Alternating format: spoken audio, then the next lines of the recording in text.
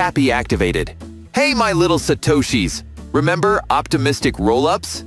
Today, we're peeling back the layers to see how they process transactions smoothly while keeping things clean. Ready?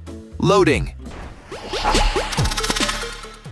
First off, transactions get processed off the Ethereum main chain in a Layer 2 environment, away from Ethereum's busy main chain, aka Layer 1.